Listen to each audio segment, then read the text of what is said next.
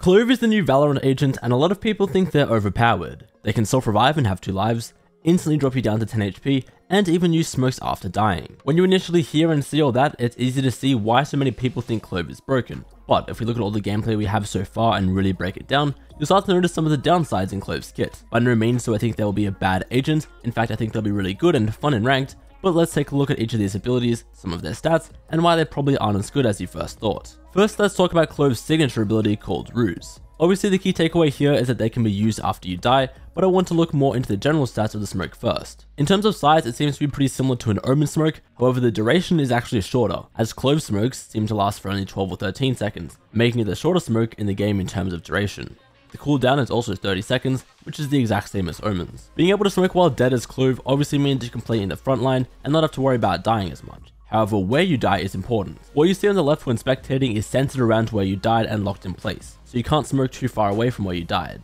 With this in mind, you'll need to be careful that you're still within range of wherever you plan on smoking. Like, I understand the massive potential of dropping smokes in a 1v1 while you're dead and watching your teammate, and just in general impacting the round post-mortem. However, in order to do that, the rest of the round actually has to take place near where you died. And I wouldn't even be surprised if people deliberately start rotating, knowing they killed Clove to get out of their smoke range. Next, let's look at Clove's C ability called Pick Me Up. After eliminating a player, you can press C to get an overheal and speed boost for 10 seconds. Now this ability is really cheap at only 100 credits, but you have to remember not only is the duration short, but the overheal doesn't linger. Like with Reyna, you'll stay at 100 health after the fact, however on Clove, you'll drop back to whatever health you were at originally. As cool as overheal is, you're still going to be one tap to a well-placed Vandal headshot or an orb shot, and I think the speed boost is almost more impactful than the heal to be honest, when it comes to swinging players aggressively. You also need to consider that you actually have to get a kill in order for this ability to do anything. It's not like a flash or a stun, where you can guarantee use out of it. It is worth noting that this ability can actually be used without line of sight to the body though, which is actually better in comparison to a Reyna heal. Overall, this ability definitely isn't bad, but I think considering the heal only lasts for 10 seconds, it isn't overpowered by any means. Clove's Q ability is called Metal. It costs 250 credits, and you get to fire out an explosive that decays all enemies in a large radius. This ability is quite straightforward, and there isn't too much to unpack here honestly. The decay deals 90 damage and lasts for around 3 seconds, before the HP will return back to normal, so it is a pretty particular window that you will have to capitalize on. Also, Metal will automatically explode after what looks like a little over a second, and as far as I can tell, it will always activate at that exact amount of time. This means that lineups where you throw it straight up into the air won't work, because it will just explode and hit nothing. Metal is going to be very harsh on line of sight as well. Credit to Wahujin for this example, but you can see much like Fade sees, you need direct line of sight to the center of this ability in order to be affected by it. There's a lot of potential here to be combined with other damage dealing abilities, or even just eco weapons that deal lower amounts of damage. While this ability looks great on paper, I don't think it has quite enough to make Clove a must pick or anything. I think compared to the other controllers, something like an Omen Paranoia has a bigger impact overall for the team, but it'll still be a lot of fun dropping people down to low HP and swinging them. Finally, we come to Clove's ultimate ability called Not Dead Yet. Once you die, you have a 5-second window to respawn.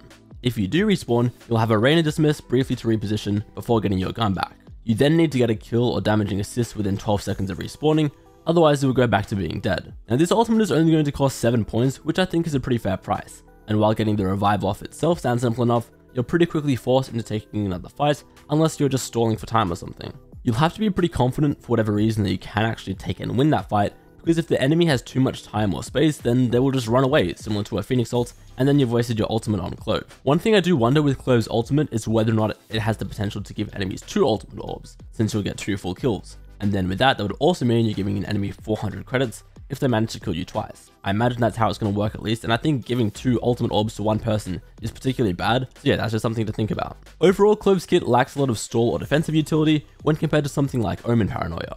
I know that's a comparison I've been making a lot, but that's important to consider because that's probably who Clove is going to replace in your average team comp. They're also just a very selfish agent in general, similar in Reyna to that sense where 2 of the abilities are just purely for themselves to use. Then sure, the Metal has potential and you'll be smoking for your team, but Clove can't offer as much support as other controllers. I do think that's fine though, they're filling a different role in the controller class, and it should be really refreshing to play them in ranks running it down. I do think Clove will be both good and popular in competitive play, where naturally players are more inclined to swing and play more aggressively. Team comps in general don't matter too much there, and so players will probably be able to carry on Clove with the extra confidence that their kill will give. So while I don't think Clove is absolutely game breaking and broken like a lot of people are saying, I can definitely see how this ability to smoke after dying is going to shake the game up. That's just what I think though, and I'd love to hear your guys' thoughts on Clove. I've got early access and we're making plenty of videos around Clove soon, so make sure to subscribe if you haven't already.